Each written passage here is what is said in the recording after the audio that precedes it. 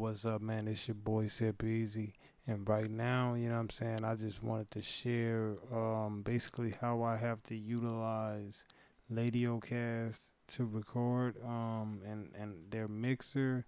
I use it to set up where my Soundflower is going out to, and basically I'm gonna go through these inputs real quick, but I'm gonna give you a play of where the beat is going. Let's play the beat. So the beat is coming out of the Soundflower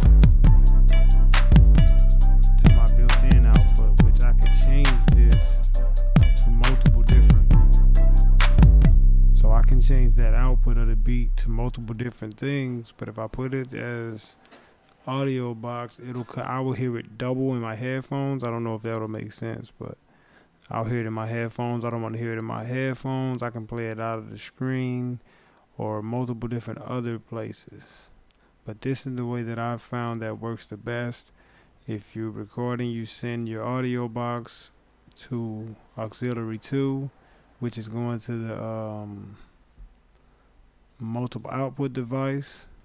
And then the Soundflower, you send that to auxiliary 1, which is going to the built-in output.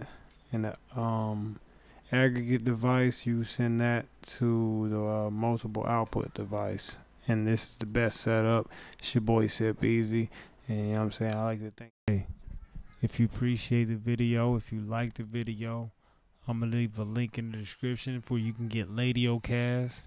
I'd like to ask you to give me a thumbs up and subscribe to the channel.